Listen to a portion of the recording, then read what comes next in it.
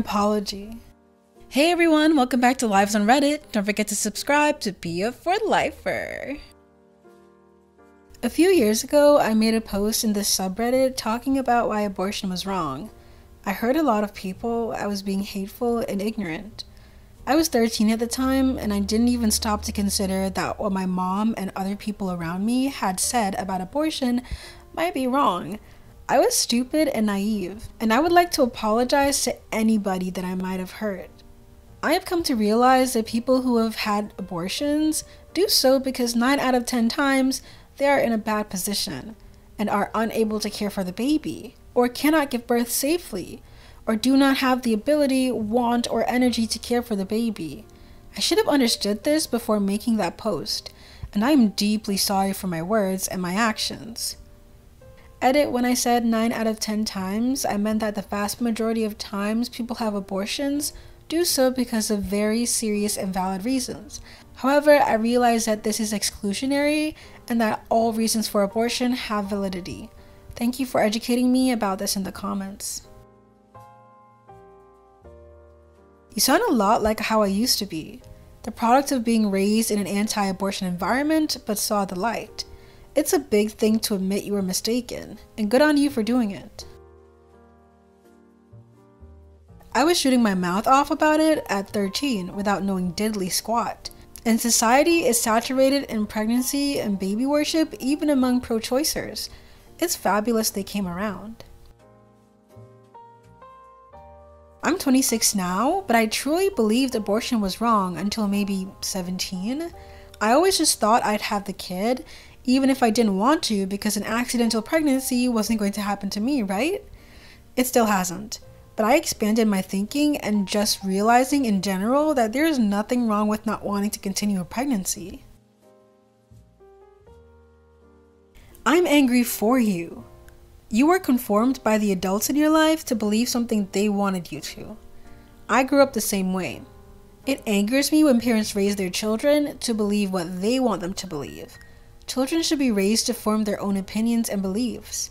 A part of me feels like I should be angry at you, but I can't bring myself to do it because I know it's not your fault.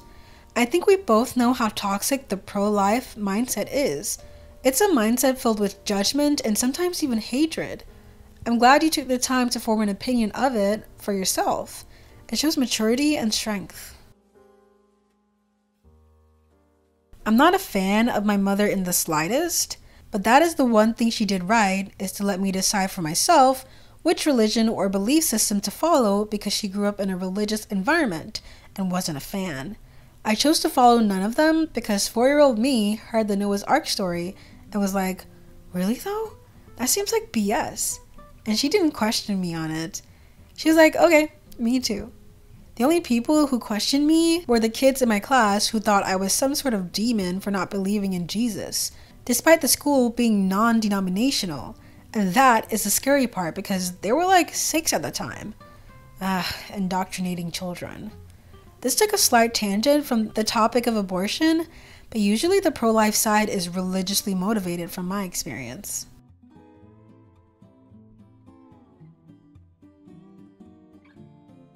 Many pro-lifers go to pro-choice spaces to preach at people and mock them.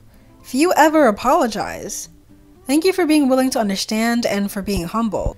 It's not a great thing to do, but to be honest, it's what most kids with anti-abortion parents would do. So don't be too hard on yourself. It sounds like you came around very young, which is impressive. There are people who live their whole lives being like that. Keep being awesome. I grew up attending a Catholic church with anti-abortion posters in the foyer. I didn't question it until I was about 14. It's admirable that you learned and formed your own opinions, and we need to stop berating people for how they were conditioned if they rise above that.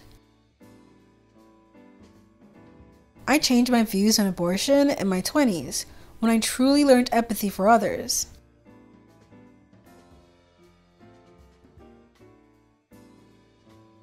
Thank you for posting this. In high school, I was so pro-life, I couldn't even have a rational discussion about it without getting over-emotional and outraged. I was an uneducated virgin, and it wasn't until I went to college I realized I was basing all my arguments on things I didn't actually even believe. Growth is everything, and I'm proud of you.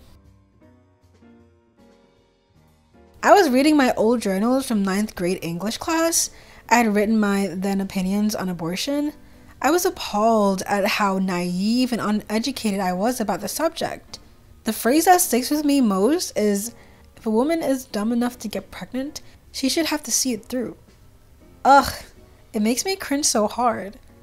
Obviously, my views have changed dramatically, having grown and learned that we are not always in control of what happens to us. The important thing to remember is that we can all change and grow. We just have to be open to it. We can have opposing views, just don't be hurtful about it. It's incredible how much internalized misogyny so many of us are raised with. I grew up in the Bible Belt, and things I used to think about abortion makes me want to bury myself alive now. It's so awful and cringe. Jokes on everyone who filled my head with that poison. I grew up to be a liberal feminist atheist who's had 2 abortions. I went through the same thing. I grew up in a conservative household and just parroted the things that were taught to me. I won a pro-life essay contest at 14. Now I'm pro-choice because I've grown and changed over the years. Everyone should have the opportunity to grow and change, and you should be proud of yourself for doing so. I'm always happy to see young people educating themselves and freeing themselves from the ideologies of their parents.